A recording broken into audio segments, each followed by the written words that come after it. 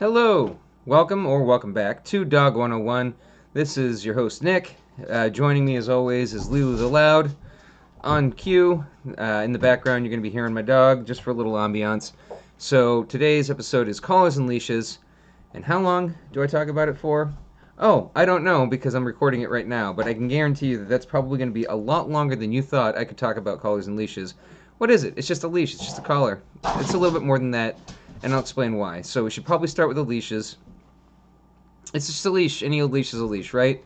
Yes, and also no. So if you're just getting a brand new puppy, I highly recommend that you get a collar and a leash that is on clearance, because that puppy is going to quickly outgrow the collar.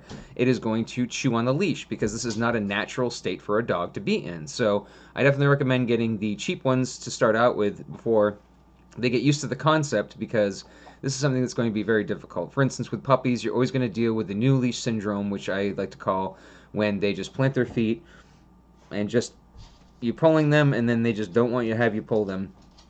It just feels unnatural for them. So it's something that both you and the dog are going to have to get adjusted to. So if it's a very, very short puppy that is all the way down to the floor, you might want to start off with a 6-footer. That way they have a little bit of leeway so that they're not always constantly being threatened of getting kicked by your feet, but you also don't have to stoop down. And it's something that typically, if you're going to be having a medium to regular sized dog, then 4 feet or less is recommended, because then you can keep them close to you and not have them get too far ahead of you where they don't see where you are, so that you guys can walk as a group. Now, I highly recommend static leashes, I guess is what we can call them. So the leashes that don't change size, the non-retractable leashes, are the ones that I highly recommend, especially at the beginning, because a leash that is always the same size is the least confusing for a dog, because they always know how far away they can get before it starts to pull. And that is the problem with retractable leashes. Now, I'm not going to poop on retractable leashes. They do have their place, but it's not recommended, especially in the beginning, because it is going to encourage pulling. Not discourage, but encourage pulling. And because of that, she's being really loud today. The main reason why is because I took her collar off in order to give you a visual example, and she is loving the fact that she's naked right now, running around the house. If you want to see what she looks like, I think in an earlier episode I pick her up on my lap so you can see what Lilu looks like, in case you're like, who is this Lilu the Loud that we keep hearing about? I'd love to see a picture or something. I do show her in a previous episode. But anyway, so I recommend getting a leash that's constantly the same size, and then that way they know how far away that you're getting at each time. Now, there's a couple variations of those. One of them is a slip lead, and it's weird because I've been hearing a lot of trainers now requiring that is the leash that they take to the class. I'm not sure what the reasoning is for that. Slip leads have their place, I guess, because if you are going to have a dog that is relatively good on the leash and you're just going to be slipping it on and off of them, it's pretty easy and quick and doesn't require fiddling around with the connection piece that most leashes have. But I usually recommend just getting a plain old, stinking old, regular old 6-footer, 4-foot leash, and using that for your mainstay. Now, for the retractables, like I was saying, the reason why that encourages pulling is because they never know what length it's going to be. So sometimes it's real close to you if there's a car going by. Sometimes you could let them go out 12 feet from you and everything in between. So all they're going to do their entire lives is test, okay, is it 12 feet yet? Is it 15 feet yet? Is it, oh, it's only 4 feet. Well, maybe it'll be 6 feet in another second. So it actually encourages them to test and pull and test, and that's why a retractable leash, I usually only recommend if you have them on a regular size leash until you get to, say, a field, and now on the field, they're allowed to be on the retractable. Retractables do have their own issues. It's mechanisms and stuff that can always go wrong, and so it doesn't really have a backup if it's going to just suddenly fail, if it's going to snap, if it's going to have the rewind mechanism break and just basically completely come apart from the contraption. So if you're going to get one, I recommend it being once you're more of an intermediate rather than a novice when it comes to the leash. And there's also other types of leashes out there, like for instance, there's like the 15-foot, 30-foot ones. If you want to do some training where you're doing recall, like, come exercises, and you want them to be able to get a good fair distance away from you, but then also still come back, but still have control over them, then there's those leashes as well. So you have a variety of choices in front of you, but I definitely recommend if it's your first time with a dog, then you get the cheap and easy ones for right now, and then you graduate to the more robust, expensive ones later on. And definitely, if you don't want a dog that pulls, I highly recommend sticking to the ones that stay the same length.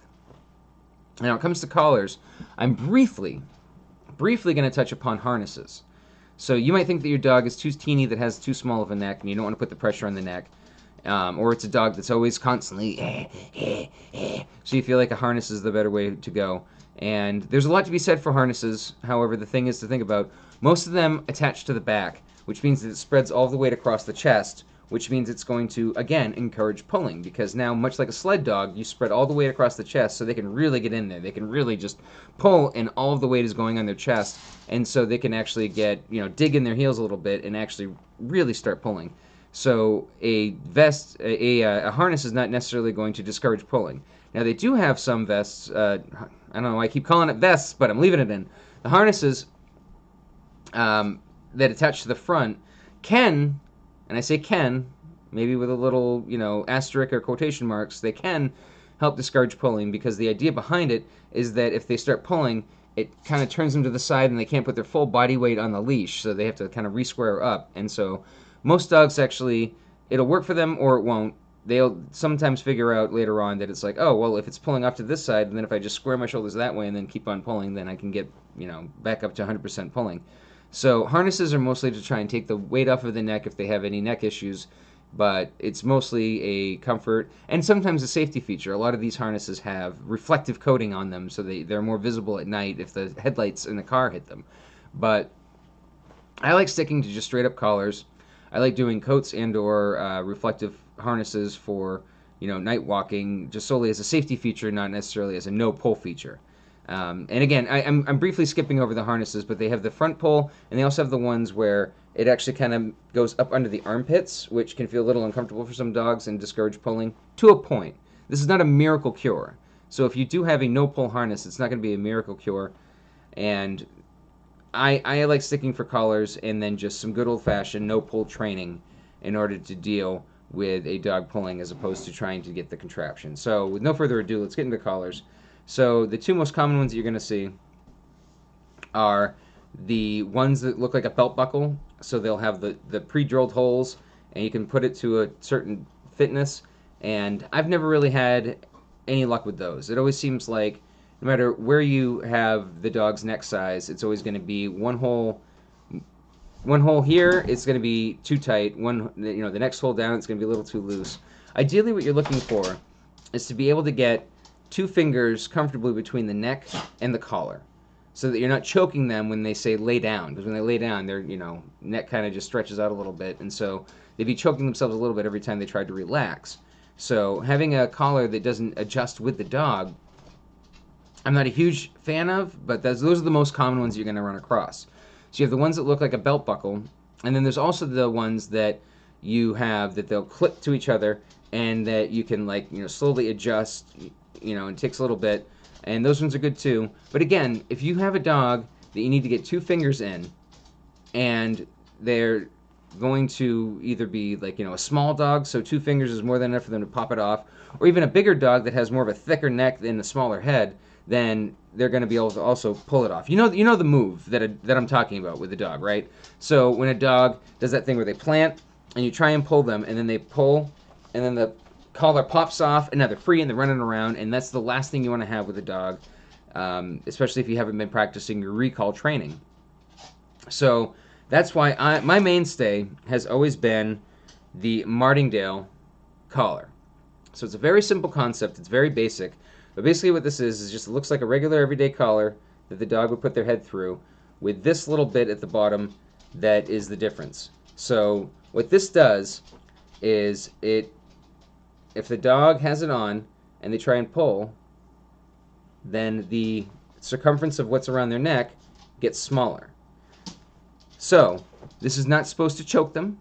It is not supposed to correct them or keep them from pulling, because a dog, when they have their neck compressed, does not stop them from pulling. You've probably discovered this yourself, which is why, I'll be honest, the chain collars, the choke collars, they call them, you probably know them as choke collars, they do F all when it comes to keeping the dog from pulling. All you're doing is damaging their trachea, and they're still going to pull just as hard, only now they're going to do it while wheezing. Don't want to have that happen. So this is not supposed to do any kind of choking. Literally what it's just supposed to do is once it's over their head and they try and pull, then that gets smaller, and now they can't pull it over the bone that's behind the ears, and it won't ever come off if they're trying to pull. Now, if they're not pulling and it's nice and loose, then it's one of the loosest collars on them that's also still the safest from getting off of their head. So basically what you do is you tighten it up, and you make the circumference small enough so that it can just barely fit over their head, like just barely over their ears, and then that's going to leave like 3 or 4 finger lengths underneath. Pardon me, that's so unprofessional. That will happen. Don't you just love it when they tell you that it's potential spam, so that way you can report them later, so that they stop telling you that you have a court date that you don't have? I apologize for that, but again, this is the theme of the show. I'm keeping it in. I'm not a good editor. I'm going to just plow along. But, so, you get it just big enough to be able to fit over their head, and then, you know, obviously this is the part that it attaches to. And again, the shrinking of the circumference is literally just supposed to keep them from pulling it off of their head. The whole rest of the time, they have so much looseness around here. If they lay down to sleep and their neck just, you know, spills out, it's not going to choke them at all. It's definitely the first and last collar that I'll ever use on a dog when it comes to that. Now, there's a couple more types of collars, and one of them I did touch upon, which is the chain, choke, slipknot, link collar that I don't feel should even be on the market. I don't feel there's a place for them. I don't think that they are anything but just vicious, you know, cruel things. And what's funny is that you might have seen a prong collar and thought the same thing about that. Now, what's ironic is that a prong collar I would actually recommend over a chain collar. Now, hold on and let me finish before you get, Yep, that's probably a message saying you are due for a court date or some crap that isn't true, and that's just them scamming you.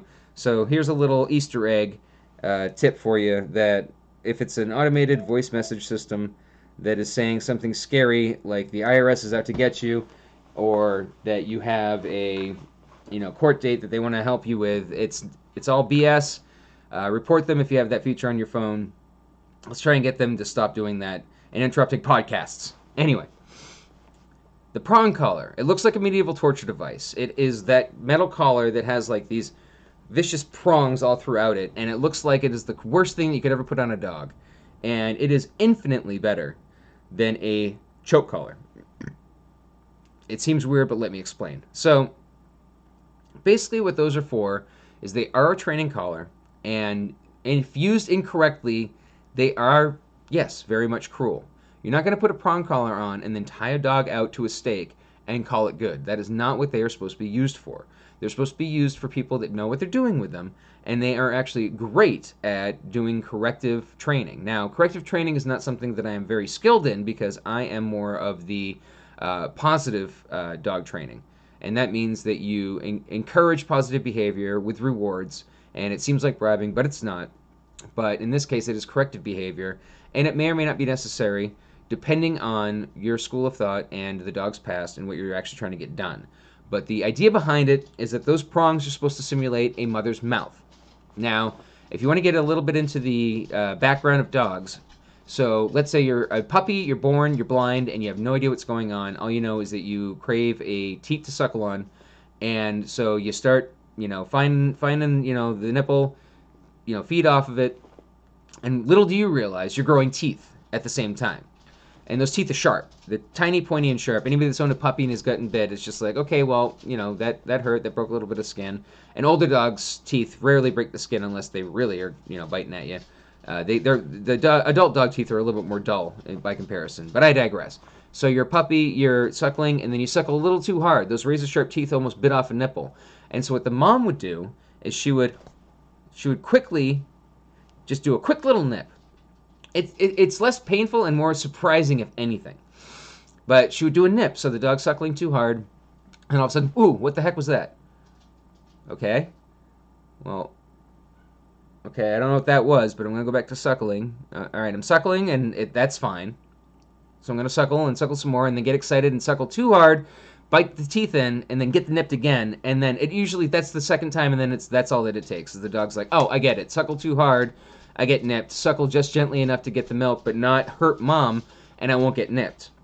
So a corrective nip is something that a dog grew up on, and that's what that collar is supposed to simulate. So when you use it, you're ideally supposed to just do a loose, tight, loose, loose, tight, loose. You just very quickly pop them, is what it's called. You pop the collar when they are doing something that you didn't want them to do, and they learn it relatively quickly. Now, again, this isn't something that I would purchase or use on a dog because I don't use that school of training. I do the positive dog training. But in this case, it is an effective method, and it is something that is, again, far more humane than a choke collar, but it's supposed to be used correctly. Now, if it's a dog that, just like a choke collar, is at the end of its leash, and the progs are digging into the skin, I mean, that's not the correct way to use it. Or if you're just jerking them around all over the place, then that's also not the correct way to use it. It's supposed to be used by at least an intermediate, not a novice, in trying to do corrective training. So I don't have a place for it in my household, but I definitely don't think that it shouldn't exist. I think that the choke collars shouldn't even be on the market anymore. That's just my personal opinion, and now I'm not employed by a pet store anymore, so I don't have to worry about censoring myself, about saying that, get them out of there. Like the pet store that I just worked at that I recently left was getting rid of all the static collars, the shock collars. And they were like saying, you shouldn't have to shock a dog in order to train them. And you know what? I feel like those have their place a little bit more than even the choke collars do. And the choke collars are still in the store, and those frickin' things, static collars, are nowhere to be found. And I might have touched upon this in a previous episode, but when it comes to the static collars, there's so many steps that you should have gotten to before you even got to that point. You should have had training. You should have had, positive encouragement. And even before you get to a static collar, there's vibration collars. There's sonic collars that make a noise that only dogs can hear. And there's citronella spray collars where if, for instance, they bark, it does a little puff of citronella, and so they're like, oh God, citrus, oh. And, those are actually deemed to be the most effective collar. Like even, I think it's 75% success rate. Now, what's funny is that I don't know that that's an actual statistic that you can trust, because with the static collars, they actually need a point of contact on their skin in order for the static shock to get to their skin. And most dogs, especially the most barky ones, like huskies that are very vocal, you stick it on them and their fur is so thick it's not touching their skin for days. So you return it saying this thing's a piece of crap. Well, it's not. You would actually have to shave down a dog's neck on most breeds in order for it to even touch. So maybe people are, the statistics might be wrong is what I'm saying. For instance, with Lulu the Loud, that you've heard quite a bit in this episode. She's actually, making quite a noise this episode. Lulu the Loud is one of those weird dogs where she was a stray, and then a shelter, and then us. So you could literally throw anything at her that is food, and she will eat it, especially if it's something that she's seen mom or dad eat. So she loves oranges. Citronella spray would just be like, she would wear out the friggin' battery and the citronella spray in a half hour, because she would just be like, dude, the world has flavoring now anytime I bark. It would actually encourage her to bark. She's a weirdo. But anyway, like I said, in previous episodes, results may vary. So I don't think that static collars don't have a place in this world, especially when it comes to fencing. If you have a wireless or wired fence, the ones that you either run a wire around the property or you use the transmitter so that they have this circle about the property, and the dog has a collar on it that gives a warning and then a vibration and then a shock if they get to the perimeter of the fence. I mean, those are still being sold by the pet stores. So I feel like they have a place. I don't feel like choke collars have a place. I feel like prong collars may have a place. It's debatable. It's something that I'm open-minded to. The static collars, I think, absolutely have a place. Like, let's say that you've tried everything else on the market, but you have a dog that has separation anxiety that you're working on, but in the meantime, they bark their full head off the whole time you're gone, and the neighbors are calling the cops, and you're going to have to either get rid of the dog or find a solution that requires that you can still keep them. Well, the static collars are not that inhumane. Like, for instance, most of them actually have an auto-sensing feature. So what it is that it starts off at level 1, where you can't even tell that it made a static discharge. And then you bark again, level 2, now you might have felt a little tremor. Now bark level 3, okay, now you might have felt a pinch. Now bark level 4, okay, now you definitely felt static. Okay, bark level 5, whoo, what was that? Now, it realizes that you didn't bark after level 5, and it locks in level 5. So it's the minimum amount of correction required for the dog to not bark, for you to not have to give the dog up for adoption. I hands down would say do the static collar over getting rid of the dog. You know, that's just me. So that might be controversial. Tell me what you feel in the comments. But my point is that when it comes to that, I feel like there is room for debate when it comes to the electronic stuff. Now, this is where I might lose some of you, because I have, much like, always been a huge advocate for, I feel like bully breeds get a bad rap. Bad rap, whatever it is. That the head halter is one of the most misunderstood collars on the planet. So, all it is just this. This is just a very simple, it's like a leash with one extra step. And this has been the most hated thing, but unfortunately the most useful thing when it comes to not pulling. So, I feel like I need to get into this because this is something that I have struggled with people for the longest time. So, you have a dog that pulls, and then you've, refused a dog training class. Okay, well then let's look at hardware for your dog. So you tried a harness, that didn't work, you returned it. You've tried this, you've tried that. None of them work. And so you finally are briefly considering, okay, well maybe let's look into this whole head halter thing. And then you don't get any instruction from the person selling it to you. You bring it home, the dog hates it, and then you bring it back and you say, yeah, I want my money back. The dog absolutely hates it. Well, the dog is not going to enjoy it. First of all, like, let's just put it right out there.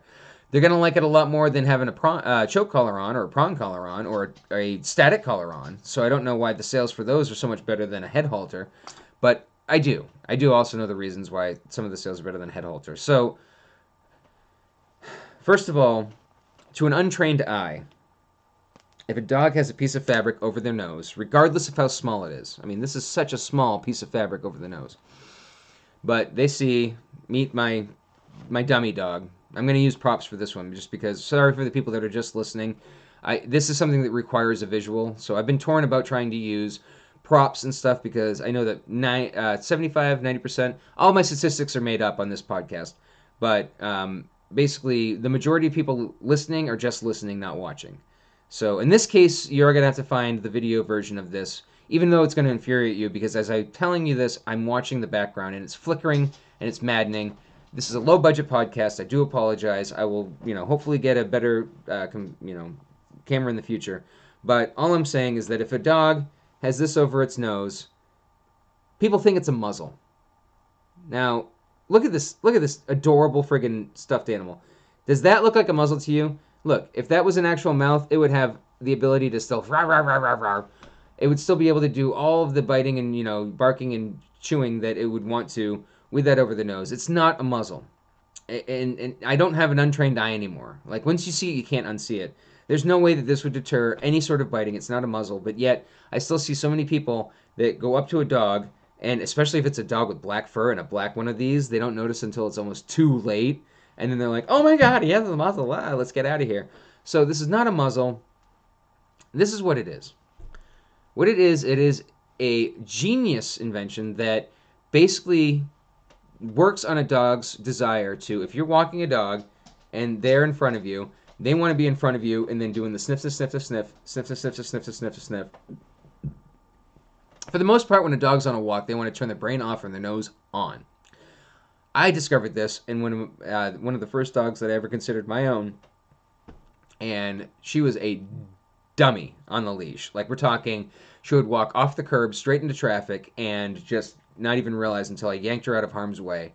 And then she was an escape artist, so one time she got off the leash, and so she was run up to the road, and I'm chasing her, and I'm like, well, I stopped because I was like, well, do I keep chasing her into the traffic, or I still have to catch her, so I still have to get her eventually. So as I'm standing there pondering, she gets up to the side of the road, and then she, like they teach you in school, looks left, right, left again, and then crosses, and I'm like, you bitch, which I can say because she technically is a female dog. You bitch, you knew all along. You'd look left, right, left again before you crossed the road. You knew about roads. You knew about the danger. Well, when they're on the end of the leash, they like, the humans got it. Now I just want to... the whole walk. They want to use their nose, and that's their favorite thing to do. They are like 90% olfactory. Again, all statistics are made up on Nick 101 disclaimers. So it's really just focusing on the idea that if a dog is out in front and sniffing and pulling, and they start to pull, the way that this is set up is it brings their head down into the side if they pull too hard. It doesn't choke them. That's my favorite part about it. It has nothing to do with their neck. This is all their face, which has that's a sturdy bone. It's fine. So it pulls it down to the side if they pull too hard. So they have to ease up in order to get their nose out again to be able to sniff. And they pull too hard again, and now it's bound to the side. And then they back up, and then they're able to sniff again. It's genius. This is like, I wish I invented it and just was able to sit on a pile of money, but I wouldn't. It wouldn't have been $1 million idea because, unfortunately, the misinformed don't realize what a great product they have in their hands. So they buy it, they throw it under their dog, and what's the first thing the dog's going to do? The dog is going to try and get it off of their face because it doesn't feel natural. A dog shouldn't have something over their nose. Like, do you realize how long it took to get adjusted to these glasses? Like, having that on my nose and getting dents in the nose and, like, just getting pimples under the nose. Like, it doesn't feel natural. It doesn't feel natural to them either, the poor thing, all right? So, yeah, they're going to hate it. So if you are going to get it, there is a brand that actually has a training DVD. I believe they've switched over to just having a QR code on the outside of the box. But the point is there's a training video. So I'm going to skip all that middleman, and I'm just going to tell you right away. So you buy it, you bring it home, and you throw the box on the ground. And then they're like, what is this box on the ground? Anything on the ground is my domain, right? So they just start sniffing the box, and you just start flinging treats at them. And you take it out of the box, and then they sniff the thing, and you start flinging treats at them. And then my favorite way to do it is so if I had both hands, just imagine that I have a treat behind. So I would hold the treat behind and then hold that there, and then they would go sniff, sniff, sniff, sniff to get the treat. Now they've just put the thing on themselves. Now if you can attach it, they just basically did that themselves. So like it's really hard for them to argue with you. And then once it's on, you attach the leash and you just immediately start moving. Anytime that you stop, they're going to stop, and then they're going to try and get the leash off of them. So you just keep moving. And ideally, you keep treating them. And then so you eventually get to the point where they understand, oh, okay, well, if this is going to be on, that means that it's treat walk. This is on treat walk. This is on treat walk. So it's similar to the idea that if you have a dog that you're training for a service animal, so a dog that is going to be, a helping service animal, well, it's amazing to watch. But if you have that dog and you put the service vest on, they go into work mode. They know what that vest means. They've been trained in the vest, so they know that when the vest is on, it's all business. And as soon as the vest is off, now I'm allowed to say hi to people. So, by the way, if you see a dog with a service vest on, 9 times out of 10, I know you want to, but don't approach them, don't make eye contact, don't pet them as much as you want to. If you're a dog lover like me, it hurts. It hurts to not do it, but most dogs, if they have the vest on, as long as it's not a vest that somebody just purchased online and are using in order to get their dog into the store and they're not trained, F those people. I'm going to say it, F those people. You are scum of the earth. You make it hard for people that actually need a service dog to be accepted, because I had known somebody that had a pit bull for a service dog, and she was flat out refused in many businesses to be able to be allowed in. And it was a genuine medical dog, and just because it was a pit bull, they were like, no, you bought a vest online, now you're trying to get your vicious attack animal in. This was the sweetest dog I've ever met in my entire life, And so, I'm sorry to get on a soapbox real quick during the middle of the collars and leashes, but it's something I feel that strongly about, is that people that claim that their dog is a service dog and they're not are the scum of the earth. So, there it is. So, anyway, let's talk about how to put this on so that we can just, let's cleanse the palate a little bit and give you just a little bit of instruction on how to put this on the dog. So, I don't know this is going to necessarily fit because this is a stuffed animal and this was originally made for an actual dog. But the first thing that you do is that you isolate the part that's actually the collar. You put that on them, and then you adjust the collar to the appropriate size. So that's the first step. Don't even worry about the head halter part yet, all right? So that's the first step. So you get that part on. Now detach it. Now, this is how it's naturally going to fall. So you're going to have, this top part is the collar part. The hanging bit is the part that's supposed to go over their head. So you isolate that part. And then you grab it by the part that's going to go over their nose. Okay? So if you look at it, it's like a guy hanging upside down. There's the head, there's the two arms. That's the best way I can do to describe that. So now you have this part, you put that over the nose, and then you cinch this part up underneath. Now, this is a hard part. You do want to get this as tight as you can. Like, you do, I know it's going to feel like you're pinching their poor little underside, but you actually want to get it as tight as you can. This is very important. And then, of course, you have that clasp. You know, get it nice, you know, clasp it. Don't just let it loose, clasp it. So once that's fitted, that is fitted for life, just like the collar. So now, as long as the collar part is off, you can take that off and put it on, no problem. The reason why you want to have it as tight as possible is that if you do have it on the dog's nose, and they are able to get it off, they just learned a lesson that unfortunately is going to be very hard to have them forget. They just learned that if they try hard enough to paw at it and they get it off, then they realize, I can get it off. And they're going to try for a lot longer than they would if you got it right the first time, and then anytime they stopped to try and paw at it, you deterred them from pawing at it and you just kept on moving. And you know, so eventually they're going to get to the point where they accept the fact that this is going to be their new reality when you have it on.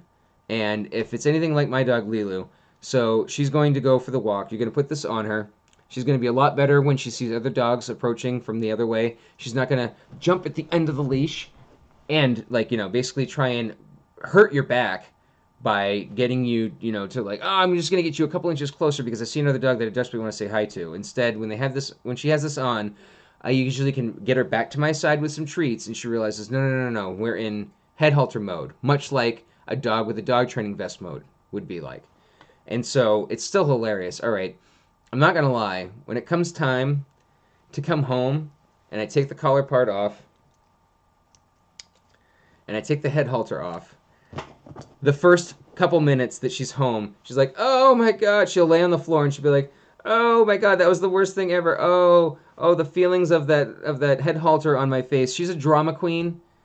Like, let's be honest. Would you rather have a choke collar or a prong collar or a zap collar on them than just a simple piece of fabric over their nose? But I just think it's hilarious, like, you know, just how dramatic she is about that. And what I want to close this off with is that I know that I've done this in another video, but you might not have seen the other video. But I like to leave a little Easter egg if you've been willing to sit through an entire podcast of me just talking about random bullcrap that you may or may not be interested in. And especially if you're suffering through the flickering of the background when I have a visual podcast and I hadn't fixed the background yet. So, real quick, if you want to capitalize on the fact that they don't like something on the top of their nose, here's a cute little trick that I like to call, you should be ashamed of yourself. And what that is that you put a little bit of peanut butter on their nose, and they're like, and so they're going to take their paw to try and wipe it off, and as soon as they do, you go, yes, and you give them a treat. So they get the treat for it. And then eventually, if you treat them and reward them enough times when they put their paw on their face, then what you can start doing is you can, you know, slowly wean them off the peanut butter and just go, you know, you should be ashamed. And then they go, oh, that part. To the point where, for company needs to see the polished product, not the, you know, working up towards it. But the end result should be that, you know, if she's like being a little bit too like rambunctious, like, you know, company comes over and, you know, she might be like kangarooing a little bit. You know, like, oh my God, there's company, and then it's just like, Lilu, you should be ashamed of yourself. And then she goes, oh. It's just stinking adorable. It's one of my favorite tricks. Again, I'm debating on how far into the dog training aspect I want to get with these videos, but that's a little Easter egg for you for sticking around this long. You should be ashamed of yourself. It's a fun trick to try out, and it just goes with the dog's natural reaction. And you're training them by doing something that they absolutely love. You gave them peanut butter on their nose. I mean, come on. How horrible of a training trick is that? So, again, thanks for listening. I know it's a lot to digest, but, you know, collars and leashes, I mean, that's your connection to the dog, so it is very important for you to get it right. And I feel like the more information you have, the less you're going to be getting frustrated with, like, you know, I'm giving you 12 feet with the retractable. Why are you pulling even harder? Well, that's why. Now I gave you a little insight into the dog's side of things. So, you know, keep that in mind, and I might revisit it, you know, later on. But for right now, I think that's more than enough to digest. And I will see you next time. I'm stalling to find the button.